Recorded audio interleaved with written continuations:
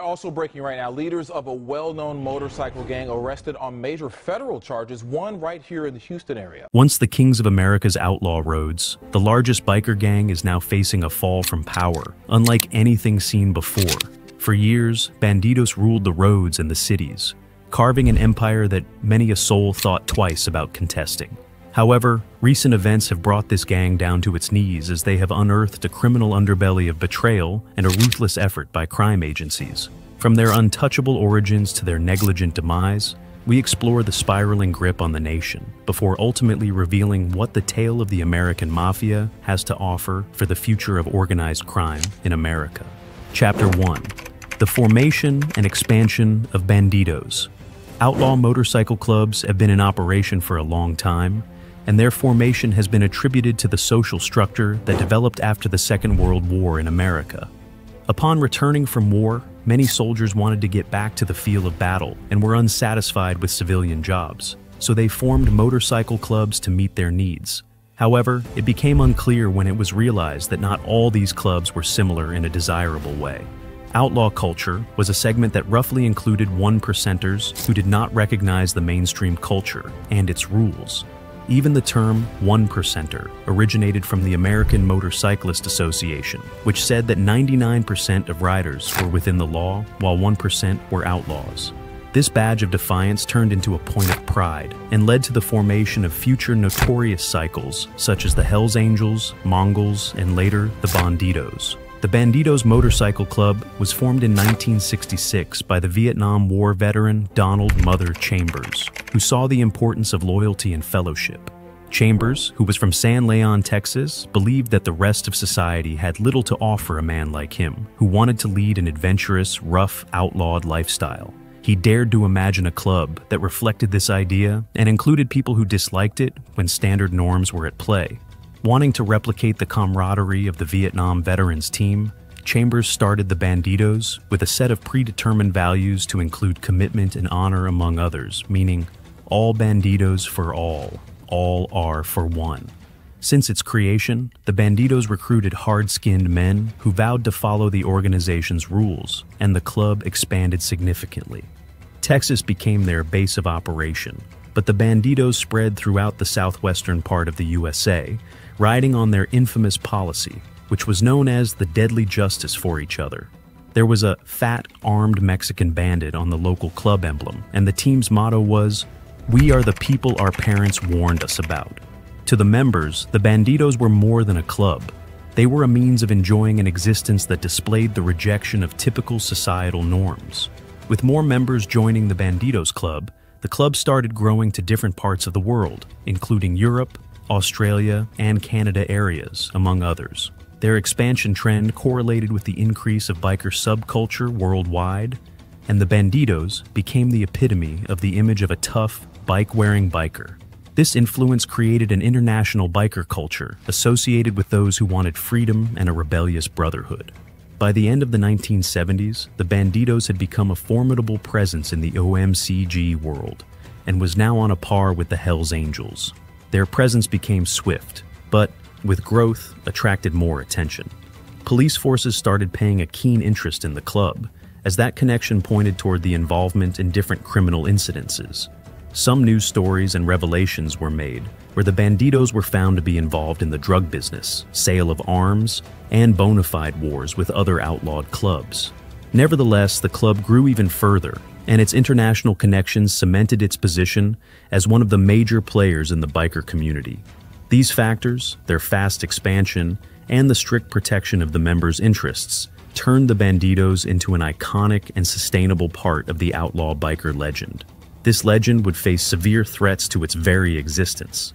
In the late 1960s and end of 1970s, the Bandidos started to expand itself from the contours of Texas, by moving to the other states whose populations the group considered rebellious or loyal to what the group stood for. Chambers and the club leadership knew that only such fast expansion would allow them to challenge the other dominant OMCs, especially the HAMC, which had already emerged nationally.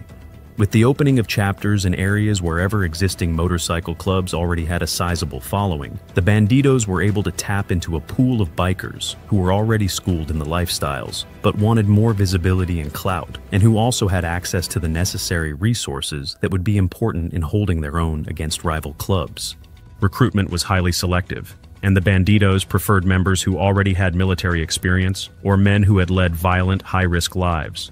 They employed this strategy to establish a nucleus of highly committed fighters who possessed and came with tactical training and parade discipline, almost the characteristic of a paramilitary organization.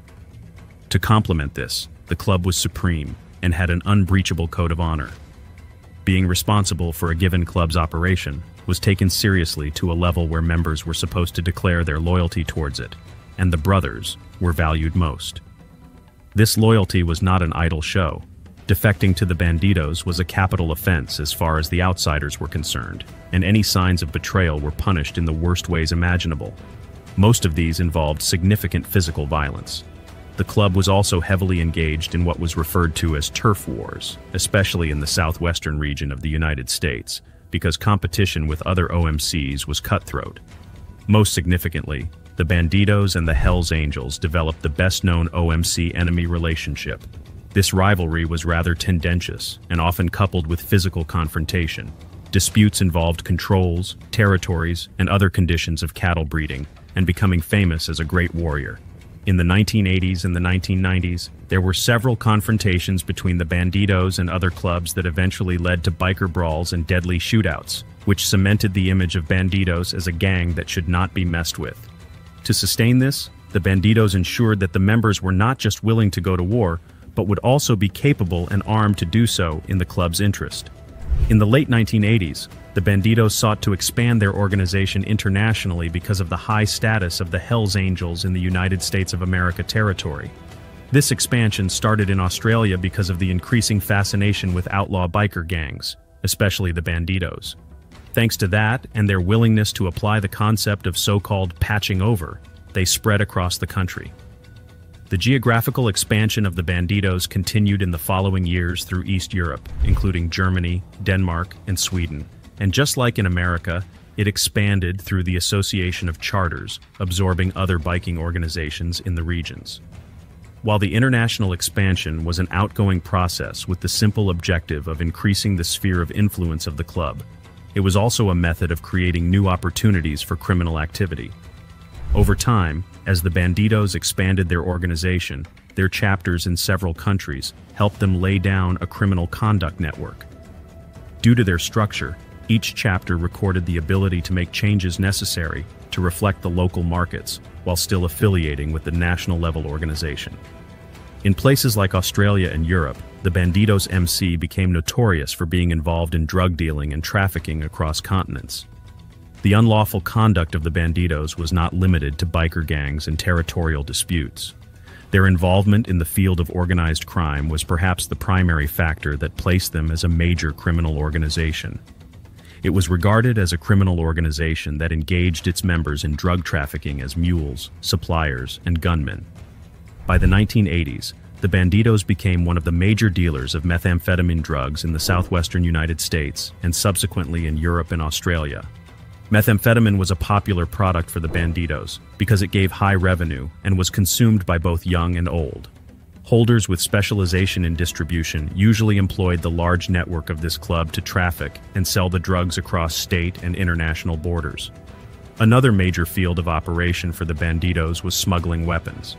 Considering the club as being ready for violence, procuring and distributing guns became standard operating procedure. They used them to arm members and sell them like any merchandise to make more money. The second is the ability of the Bandidos to become a reliable source of firepower in the criminal world, because they are a pretty ruthless gang, which made them important not only for the biker community, but also for the criminal world in general. The Bandidos' involvement in organized crime was also characterized by their enforcement of the Code of Omertà and violence. People were required to maintain the club's image, meaning anyone who would turn on them, or anyone deemed dangerous, had to be eliminated. This resulted in many instances of violent extrication of individuals within the club, and further attacks on the rivals. Possible consequences for lack of loyalty or for refusing to obey the club's edicts could involve anything from the prospect of being beaten by members of the club to outright murder. Such actions made certain that its members understood that even if they perceived the organization as being overly dogmatic concerning loyalty, it was going to remain so. In many ways, the Bandidos' involvement in organized crime could be a rather natural progression from their current outlaw status. They considered themselves lawless and were ready to break the law to sustain their standard and guard their rights. At the beginning of the 21st century, the Bandidos became a large and highly organized criminal organization involved in drug trafficking, bootlegging, and contract killing that matched many of the other big crime syndications prevalent in the world. This transformation from a local pro-motorcycle club syndicate to a global criminal organization showed how far they had reached and how far they would reach to cover that. Chapter 2. Rivalries, Criminal Activities, and Operations. A brief history of the Bandidos Motorcycle Club shows it continues to confront other OMCs, including the Hells Angels and the Cossacks. Sometimes tension rose high to trigger violent incidents, which indeed made this club one of the worst and most aggressive biker gangs in the whole world. There is no doubt that clashes with other outlaw motorcycle clubs were significant events in the Bandidos' existence, as those episodes secured the club's image to the public and other important elements of the organization. They likewise received extensive coverage from media outlets and contributed to increased police sensations towards outlawed bike clubs throughout the United States. The Bandidos and the Hells Angels have been ranked among the world's largest and most influential OMCs. The Bandidos became active across the United States and several other countries in the 1970s and 1980s. They inevitably competed directly with the already dominant Hells Angels. This rivalry arose due to the goal of the two clubs to be the leaders in the biker world, especially in areas where the two clubs were growing, including the southwestern United States, Europe, and Australia. The conflict between the Bandidos and Hells Angels escalated to violence as time passed. In so doing, both the clubs were to engage in several fights due to competition for the rich areas with most authority in drug selling and other criminal activities. Rather than confrontations over territorial rights, tensions extended toward fisticuffs, skirmishes, and occasionally armed conflicts. In the United States, especially in Texas and California, there were several confrontations between the two clubs, and the two sides were very keen to protect their territories. In these wars, the Bandidos were sure to use any means to engage in violent confrontation with the rival group, as they were also known to arm some of their bike riders in a bid to unleash terror and fear on their opponents. This rivalry was not only regional, but also included other European countries. In the 1990s, the Great Nordic Biker War was in Scandinavia, and Bandidos and Hells Angels began the struggle for supremacy in Denmark, Sweden, and Norway. This war was between 1994 and 1997, and all through this period, many were killed and injured on the two sides. It was somehow marked with a lot of violence, bombings, shootouts, and other demonstrators of the power campaign. Throwing grenades and using other barrels proved that these clubs were ready for anything to eliminate their rivals. The need for a better understanding of the roles of civilians, law enforcement, and the military during the war was demonstrated through the consequences of the Nordic Biker War that occurred across the Nordic countries, affecting civilians and challenging authorities' capabilities to stop the violence. These attempts were occasional, but the hate-filled relations between the clubs never ceased. These two groups were firmly set up as bitter opponents by the beginning of the 2000s, and both knew full well that if one of them tried to expand into any of the other's turf, then war would almost certainly break out. This constant state of affairs forced both clubs to be constantly on the alert, in that people within the clubs always had to be prepared to fight members of the other clubs anytime they met them. The rivalry turned into the fact that the Bandidos began focusing on their aggressive image as club representatives, contributing to the club's mythology. While the Hells Angels were a long-standing adversary, one of the most infamous conflicts in Bandido history involved a lesser-known but formidable rival, the Cossacks Motorcycle Club. Cossacks, a Texan-based club established in the late 1960s, were much less prominent than the Bandidos, but in many ways more dangerous. However, as the Cossacks gained power and started to move around and claim territory in Texas, the Bandidos saw this as their backyard. The rivalry between the two clubs was evident for years due to rivalry in business, turf, and honor. The Bandidos felt they owned the state of Texas, and any other clubs had to be subject to them. The Cossacks, however, started to interfere with this status, and members began wearing a Texas patch on their vest, a sign that provoked Bandidos. The Bandidos wearing the Texas patch constituted aggression and an attempt at asserting dominance over their rivals' geographical jurisdiction. The violence between the Bandidos and the Cossacks erupted on May 17, 2015, in Waco, Texas. Several members of the two clubs were present in the Twin Peaks restaurant that day, planning to host a meeting of motorcyclist clubs. When the two groups of bikers met during the rally, a social event meant to address issues concerning biker rights and territory, the two clubs clashed. A small conflict in the parking lot led to a real shootout in which people were using firearms, knives, as well as chains. There were 9 people killed, 20 people were injured, and nearly 200 people were arrested after the fight. The Waco shootout became a stun by the public and had national and international media coverage. Pictures of people falling in the parking lot and police coming to pin down bikers in unmistakable colors immediately made viewers understand the grim reality of biker gangs' activity. The case highlighted how dangerous groups of outlaw motorcycle clubs would act to protect their territory and uphold their honor. This engagement of a significant criminal act from the Bandidos, and especially one of such a character in which innocent people died, therefore maintained the view of the OMCs as consisting of dangerous and criminal elements that threatened the Lambda citizens. The Waco shootout and other similar episodes contributed to the general view of biker gangs as violent criminal organizations, and turned into a persistent association between them and criminality. The high-profile visibility of the hostility between the Bandidos and the Hells Angels, and between the Bandidos and other clubs, such as the Cossacks, provided the fuel that featured these clubs as more than just a fraternity of motorcycle enthusiasts.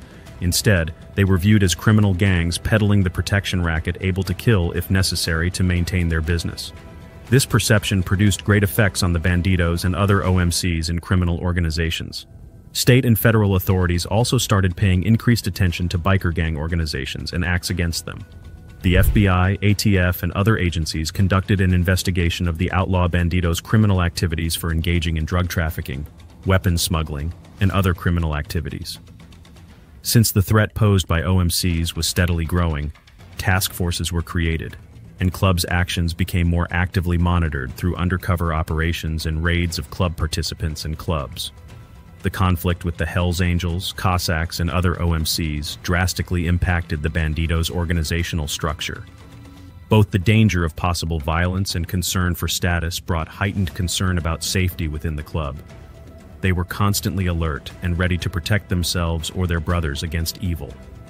Such an environment facilitated the formation of a rigid pyramid where members were expected to be loyal and obedient, and the rule of silence was paramount. If they did not do so, it was possible to get severe punishment, including expulsion or even violent action against them. The organization's assertiveness also put great pressure on its leadership. They made long-term choices about boundaries, partaking, and responding to competitors. These decisions were difficult, and the possibility of law enforcement action meant that leadership roles were desired and perilous. Sometimes, internal conflicts regarding responding to rivalries cause some disagreements inside the club, which leads to power struggles. Another problem of this concept is the presence of divisions and power struggles within the club. These rivalries, coupled with the increase in enforcement efforts starting from the late 2000s and through the 2010s, started to affect membership within the Bandidos. Some notable incidents include the arrest of upper and above mid-tier leaders. For instance, ex-National President Jeff Pike deeply weakened the club, forcing it to crumble and causing it to be unable to hold small, stable, and united. They lost track of cash through and through and spent a lot of money on legal issues and criminal charges. Besides, the constant threats of retaliations from rival gangs demoralized the members. In addition to providing a glimpse of the gang's activities, the Bandidos' wars with the Hells Angels, Cossacks, and other OMCs have become part of their history. These confrontations established the club as one of the most confrontational and enduring motorcycle clubs globally, making their ways part of the outlaw biker lore. However, these rivalries were also the main causes of the club's decline, because violence led to a higher police presence and split the club.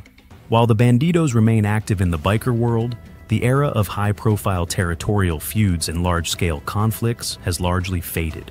The Waco shootout, in particular, marked a turning point as both the public and law enforcement began viewing OMCs as organized crime syndicates rather than rebellious brotherhoods.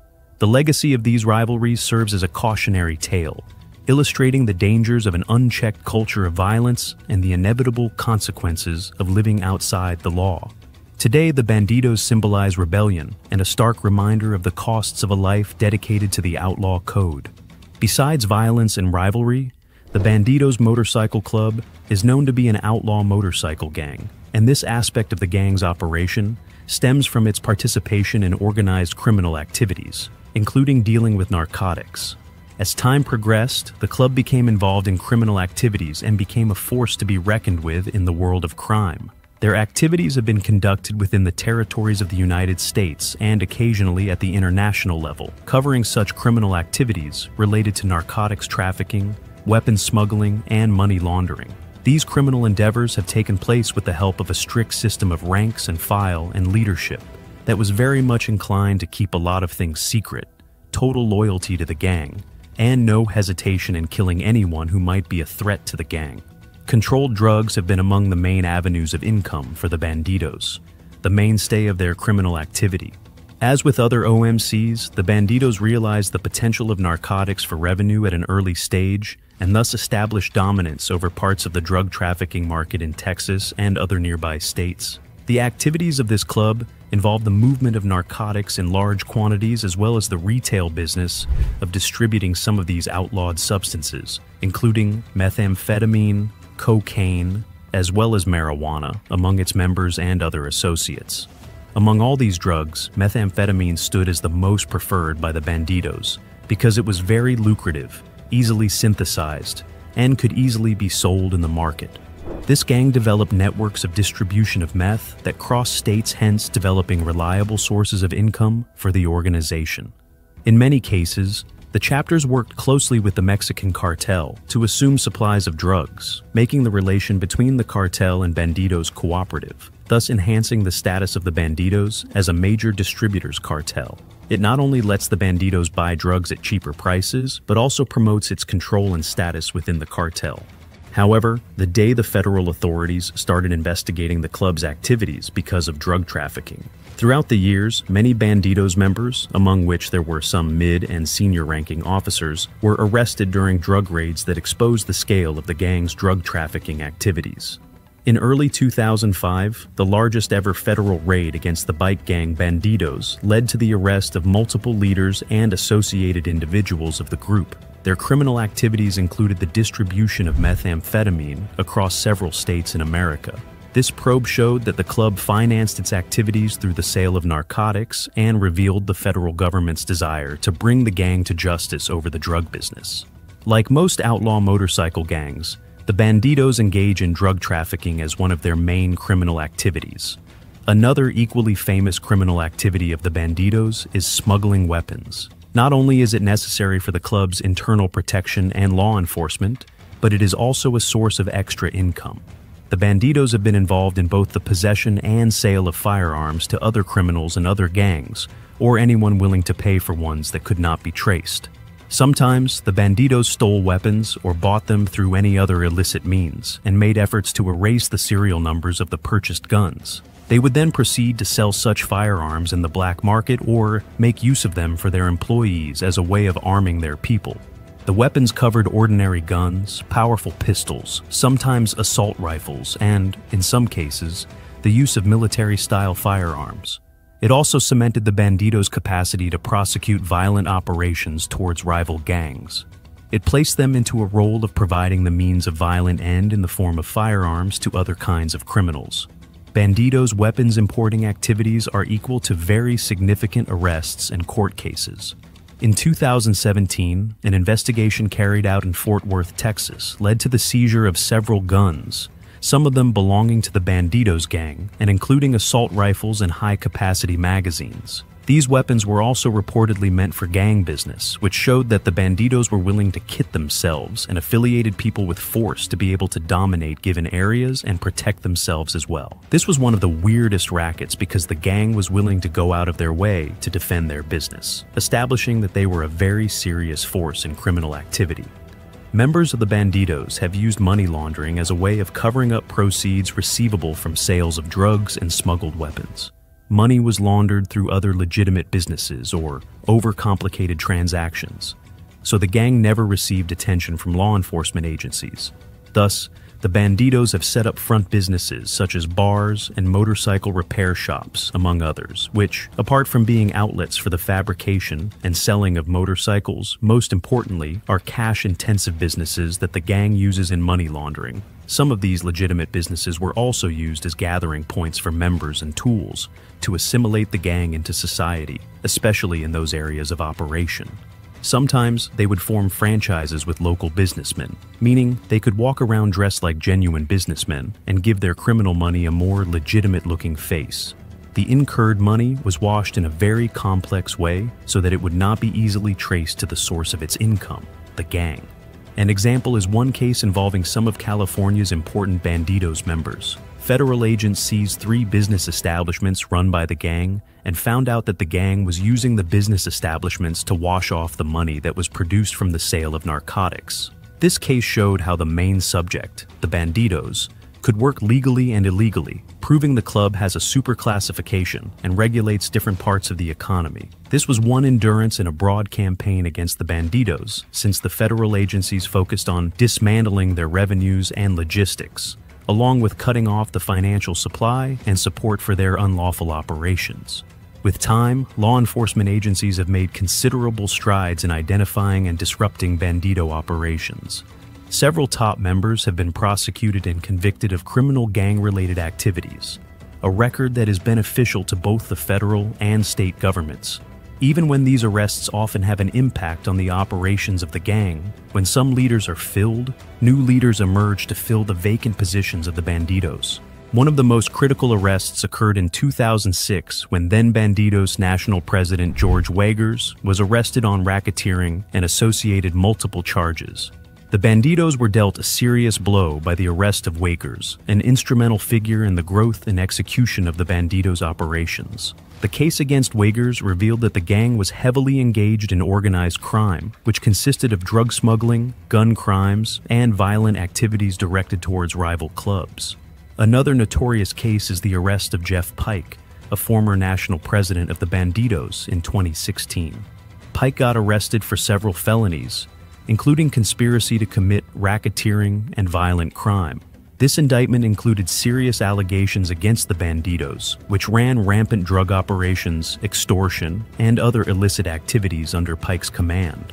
The arrest of Pike, along with some other top leaders, generated a vacuum in the club's leadership, which ruptured the chain of command and scope of activities for a time. These prosecutions of the bandidos gravitated towards law enforcement's effort to neutralize the leadership of the gang and reduce their space. The federal agencies were strategically in their position, with federal laws like the Racketeer-Influenced and Corrupt Organizations (RICO) Act being employed to eradicate the core leaders and decision-makers of the club. These legal measures reduced the club's expansion rate but highlighted that the club had inner strength, since new leaders were ready to take over and expand the operations. Bandidos come as no surprise to contain hierarchy, as with most crime organizations. To put it in perspective, we have a national president at the top of the hierarchy, followed by regional and chapter-level officers who coordinate the gang of their respective regions, territories. This form of structure provides for a more effective manner in which the bandidos can perform as they have a plan that can be implemented across the states or even countries, with all orders from the top echelon being followed by the different chapters worldwide. Orders are issued vertically within the structure and horizontally, where members conform to a certain conduct or face the consequences. With such a leadership in place, loyalty, silence, and discipline are traits of an ideal member. It is considered treason if members speak about their activities, and violators are dealt harshly. To erase doubts in members' loyalty, their loyalties are further nurtured by oaths and rituals, making members feel connected and united as one family. The bandidos promote their identity and intimidate their opponents using patches and symbols, which they also use to designate rank and allegiance. Although the bandidos have survived for decades due to their leadership structure and operational tactics, their organized crime status has resulted in years of litigation, thousands of years of prison sentences, and billions in forfeited proceeds. These arrests of high-ranking members have bled the stability and consistency of the club, leaving it with eras of instability and power struggles inside the organization. Lau says law enforcement's focus on disrupting the bandidos' crime group has also consumed resources and made the club stay out of the spotlight and light-handedly operate. While the bandidos' leadership structure and operational tactics have enabled the gang to endure for decades, their involvement in organized crime has left a trail of legal battles, prison sentences, and financial losses. The frequent arrests of high-ranking members have taken a toll on the club's stability, leading to periods of turmoil and power struggles within the organization. The intense focus of law enforcement on dismantling the bandidos' criminal network has also drained resources and forced the club to operate more covertly to avoid detection. Despite all odds, the Bandidos remains one of the world's best outlaw motorcycle clubs. Their history of criminal endeavor, violent disputes, and systematic structure have all contributed to the definition of this declining, vicious, still power broker in the criminal underbelly of society. The Bandidos saga represents the enduring appeal of the outlaw life, but that life continues to take a heavy toll on its rank-and-file members and leadership. Chapter 3: Law Enforcement, Crackdown, and the Waco Shootout. Over a few decades of law enforcement crackdowns, targeting the Bandidos Motorcycle Club's criminal activities and violent reputation, numerous investigations have been conducted against the gang by federal and state agencies in the U.S., including extensive investigations involving undercover officers, surveillance, and multi-agency task forces. This has been complicated because the club has a deeply rooted loyalty structure and a vast network and can always find someone to regroup under new leadership. Nevertheless, sustained disruption of its criminal enterprises through operations against key leadership has produced a series of landmark arrests and convictions that have shaken the Bandidos to its very roots. The first successful operation against the Bandidos occurred in the early 2000s, leading to the arrest of Bandidos National President George Wagers. Designated Operation 22 Green, the investigation was a multi-year, coordinated effort by the FBI, the Drug Enforcement Administration, DEA, and the Bureau of Alcohol, Tobacco, Firearms, and Explosives, ATF. The operation aimed to cripple the Bandidos' drug operations and spread the group's reach among the ranks of outlaw motorcycle gangs. Wagers was arrested in 2005, along with several other high-ranking members of the Bandidos, on racketeering, extortion, money laundering, and drug distribution charges. Their investigation revealed the club had been operating an interstate meth distribution, along with interstate weapons trafficking and violence against rival gang members. Wagers got prison time, and the federal case against him revealed Bandidos' national organized crime network tarnished the gang's image and disrupted its internal workings. Losing such a massive case was a tremendous blow for law enforcement, and meant a longtime leader of the Bandidos would be doing time, the first national president of the motorcycle gang to do so. Wagers' arrest caused a temporary disruption to the gang, conveying a powerful signal to its members that law enforcement intended to reduce their activities. 10 years later, federal officials hit the Bandidos again, naming Jeff Pike, who replaced Wagers as national president. Pike's arrest in 2016 followed a lengthy investigation uncovering violent crimes and other criminal activities carried out by the Bandidos during his time in charge. The indictment against Pike and his second-in-command, John Xavier Portillo, detailed dozens of alarming allegations: conspiracy to racketeering, including drug trafficking, and organizing assaults against rival motorcycle clubs. According to the Pike and Portillo prosecution, the organization was still active in drug trafficking, the distribution of meth, money laundering, and arms smuggling. Evidence was offered of the violent ways of the Bandidos, including attacks against the Cossacks Motorcycle Club, a dispute that had come to light following the deadly Waco shootout in 2015. The indictment states that Pike and Portillo had approved hundreds of violent acts like this and encouraged a culture of violence at Hell's Angels, creating an atmosphere of intimidation and hostility. It was another crushing blow to the leadership of the Bandidos when both Pike and Portillo were found guilty in 2018 and jailed for significant terms. Those were the last of several convictions that ended a chapter in the Bandidos, with the two men seen as crucial in keeping the club united and powerful. In the case of MS-13, much of law enforcement's success stemmed from employing federal racketeering laws that enabled authorities to prosecute leaders for the deeds their members committed maliciously under their command. These crackdowns have worked, in part, because of federal laws targeting organized crime. The RICO Act, Racketeer-Influenced and Corrupt Organizations, which was first passed in 1970, has been an asset for law enforcement in their battle against the Bandidos and other outlaw motorcycle gangs. RICO criminalizes the process of years of criminal enterprise, and this allows law enforcement to go after the bosses by blaming crimes on them that their underlings committed. It has been a key strategy for persecuting gang leaders who may not personally participate in all the illegalities, but who are responsible for creating a climate of violence and crime among their ranks. The RICO Act has allowed federal authorities to bring charges against the Bandidos' leadership. By focusing on the gang's leaders, law enforcement agencies have weakened the Bandidos, creating power vacuums that disrupt the club's activities. RICO allows the government to seize assets and funds derived from illegal activities, destabilizing these gangs and limiting their resources for continued operations. The National Gang Intelligence Center and the Organized Crime Drug Enforcement Task Forces have played important roles in the eradication of outlaw motorcycle clubs. Drug and gang-related crime are the focus of the OCDETF, which includes members of the FBI, ATF, and other law enforcement agencies. The task forces gather intelligence on gang activities, perform undercover work, and support high-profile investigations, bringing expertise and resources from multiple agencies to bear on complex cases. In the fight against the Bandidos, undercover work has been used to gather evidence. The Bandidos pose significant risks for undercover agents. Members are known for their loyalty tests and close monitoring of outsiders. There have been successful infiltrations that have provided law enforcement with valuable intel on the gang. An example of an undercover operation involved an ATF agent who spent years undercover within the outlaw motorcycle club scene, infiltrating multiple gangs and gaining the trust of high-ranking members.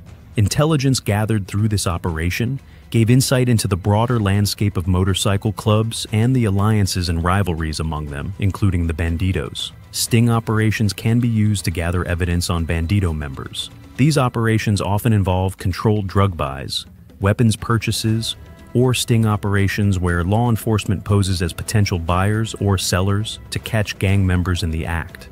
At the chapter level, where Bandidos members are often involved in drug distribution and arms sales, these sting operations have led to numerous arrests and convictions.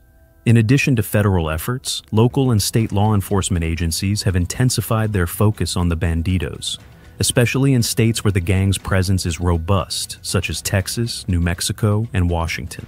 State task forces work with federal agencies to crack down on gang violence. In Texas, the Texas Department of Public Safety, DPS, has targeted the Bandidos through the Texas Anti-Gang, TAG, centers, which aim to prevent gang-related crime and violence by pooling resources and intelligence from various law enforcement agencies. The TAG centers have carried out multiple operations targeting locations where Bandidos hang out and suspected drug distribution sites. In certain instances, these centers have managed to disband entire chapters or compel members to move to different locations. For example, following the Waco shootout, the Texas Department of Public Safety initiated a series of raids on Bandidos clubhouses across the state, seizing firearms, drugs, and cash. These operations disrupted the gang's operations and sent a strong message that local authorities were determined to take a firm stance against their activities. The Bandidos' expansion into foreign territories has increased collaboration between law enforcement agencies from different countries. The gang has set up chapters in Australia, Europe, and parts of Southeast Asia, and their activities in these regions have been closely watched by agencies such as Europol and the Australian Federal Police, AFP. These organizations have collaborated with the FBI and DEA to monitor the Bandidos' global drug trafficking and weapons smuggling activities, exchanging information and coordinating operations to dismantle their power. In Australia, for example, the Bandidos have been involved in violence with local motorcycle clubs, so the Australian government has brought in strict anti-gang laws. These laws are often referred to as anti-bikie laws, and include anti-consorting provisions that prevent gang members from associating with each other in public. Australian police have also conducted high-profile raids on Bandidos' clubhouses and seized firearms and other illegal goods. The cooperation between US and Australian law enforcement has allowed both countries to combat the Bandidos' global crime better. Despite this, the Bandidos are still active, adapting to the pressure of law enforcement and moving their activities underground. The takedown of national leaders like Weigers and Pike has certainly hurt the club. However, local chapters operate semi-autonomously, so they can still commit crimes even while the national leadership is in legal trouble. This decentralized model has allowed the Bandidos to stay in the criminal underworld, but the club's power and reach have decreased. Federal and state agencies are still monitoring the Bandidos and other outlaw motorcycle clubs because they are a continuing threat to public safety. The long-term effort to take down the Bandidos shows law enforcement's commitment to reducing their influence and involvement in organized crime. Law enforcement has had some big wins by following the leadership, enforcing federal laws, and working internationally. Still, the battle with the Bandidos and similar clubs is far from over. The 2015 Waco Twin Peaks shootout was a dark day in American outlaw motorcycle club history. On May 17, 2015, the Bandidos and their rival club, the Cossacks, went at it at a Twin Peaks restaurant in Waco, Texas. What started as a gathering of various motorcycle clubs turned into a violent showdown, resulting in 9 deaths, 18 injuries, and over 170 arrests.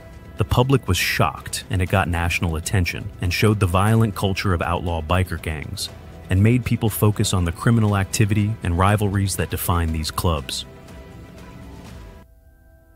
Chapter 4: Internal Struggles, Leadership Turmoil, and Downfall. With law enforcement pressure and arrests piling up, and members getting locked up, the Bandidos Motorcycle Club was in turmoil. The club was in disarray, and the leadership was in conflict, with power vacuums and members turning informants. All this fractured the club's core, making it hard for them to function and control their chapters in the US and internationally. The arrest and conviction of high-ranking members, including former National President George Weigers in the early 2000s and Jeff Pike in 2018, was a big blow to the Bandidos. Weigers' arrest on charges of drug trafficking, extortion, and witness tampering was one of the first big indictments to shake the club to its core. With a high-profile leader behind bars, the Bandidos needed to regroup fast. Internal conflicts arose over who would fill Weigers' shoes, and how the club would continue to operate with all the legal challenges. Later, Jeff Pike and VP John Portillo got arrested, further destabilizing the club. Pike and Portillo were accused of ordering violence, including murder and assault, to keep control and dominance over the Bandidos' territory in Texas. These high-level arrests left a power vacuum and caused infighting among the remaining members. Many longtime members who had followed the code under established leadership were questioning the club's direction. As loyalty to leadership waned, ambitious members saw an opportunity to move up, and that caused infighting and fractured loyalty within the club. With key leaders arrested, the Bandidos had a big problem with a unified command structure. Factionalism started to surface as members fought for control of the club. Some factions wanted to change the strategy and avoid the violence that had brought so much heat from law enforcement. Others wanted to return to the old ways that made the Bandidos dominant. This split caused tension. Some chapters started to break away from the traditional Bandidos philosophy and start new leadership, while others remained loyal to the original mission and methods. The internal squabbles didn't just weaken the Bandidos' ability to enforce their rule. They also made it hard for the club to present a united front to potential new members and allied clubs. As the word spread about the leadership disputes, trust in the Bandidos' stability decreased, and the club became vulnerable to challenges from other gangs. This division within the club meant it couldn't expand and its influence in areas where it once was uncontested. And to top it all off, more and more members were facing long prison sentences or harsh penalties, and were choosing to cooperate with the cops. These members became informants and gave prosecutors valuable information on the Bandidos' operations, structure, and illegal activities. This betrayal within the club meant more arrests, and the trust and loyalty that had always been part of the club's code was broken. Take the cases against Jeff Pike and John Portillo, for example. Several ex-Bandidos took the stand and spilled the beans on the club's pecking order and illegal doings. Their stories laid bare what went on behind closed doors. This gave the cops what they needed to show the Bandidos for what they were, a bunch of crooks. As a result, members who got caught faced tougher punishments. These big-name trials caught the public's eye and fired law enforcement to go after other club members similarly. The Bandidos were still around and started to worry more about getting stabbed in the back. This led to everyone in the gang being suspicious of each other. Members began to doubt who they could trust. And things got tense as the bosses tried to figure out if any of their own were talking to the cops.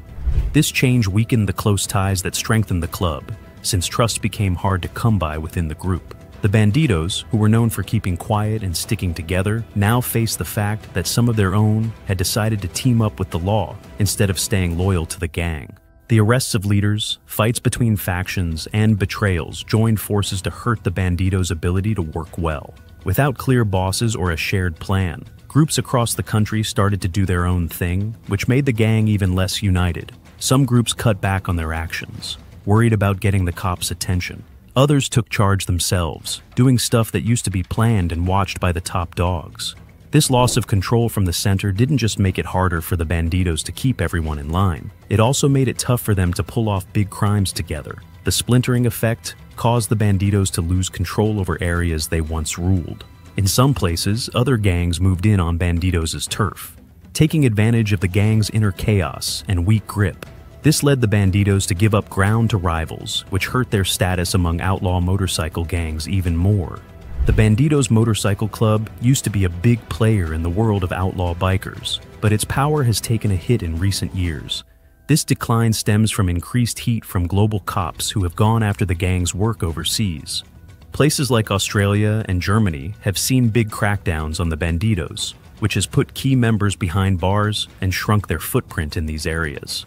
The Bandidos Motorcycle Club had a strong presence in Australia, particularly in states such as Queensland and New South Wales. However, outlaw motorcycle clubs have been the broader target of aggressive law enforcement actions. Specialized anti-organized crime teams were set up to fight against criminal activities related to those clubs. Some high-profile law enforcement actions, like the recently announced Operation Ironside, brought down many chapters of Bandidos by arresting several of their top men. With some key leaders in custody and legislation introduced to counter gang-related activities, the operational capacity and reach of Bandidos have effectively been curtailed within the region. In Germany, for example, the Bandidos were, at one point, the largest outlaw motorcycle gangs. Still, a wave of police crackdowns has seriously affected them regarding organizational structure and sustaining operations. A priority for German law enforcement authorities has been to dismantle the criminal enterprises associated with Bandidos, resulting in several convictions for drug trafficking, extortion, and violence. The legal assault, combined with well-informed law enforcement units, made the environment intensely uncomfortable for the Bandidos to operate. Therefore, they retreated and downsized their activity in the country.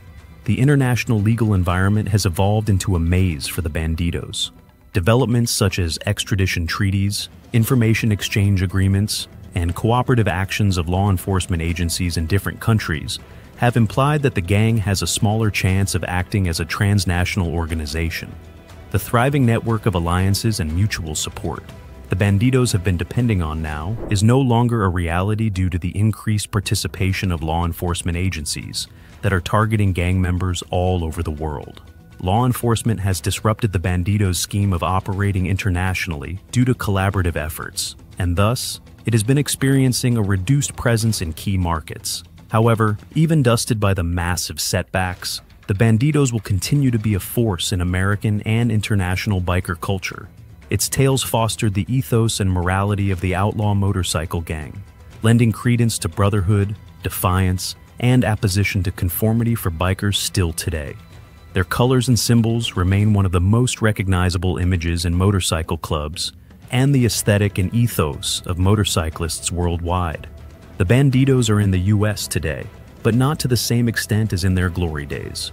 Chapters are a mixed bag, however, and their numbers and power have diminished thanks to splintering fights from within and heavy law enforcement scrutiny from without.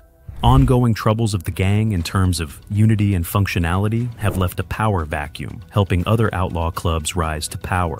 With the decline of this influence by the Bandidos, though, others have come in to fill the gap, including the Mongols and the Outlaws. Now, these gangs are fighting for supremacy over areas once held by the Bandidos, a clear indication of a change of guard, so to speak, in the outlaw motorcycle culture. Although the Bandidos are no longer the powerful force they once were, the history and the cultural relevance they've generated among the biker crowd are irrefutable. Whether the Bandidos can restore their former stature or continue to dwindle amid a fresh crop of outlaw motorcycle entrants is an open question.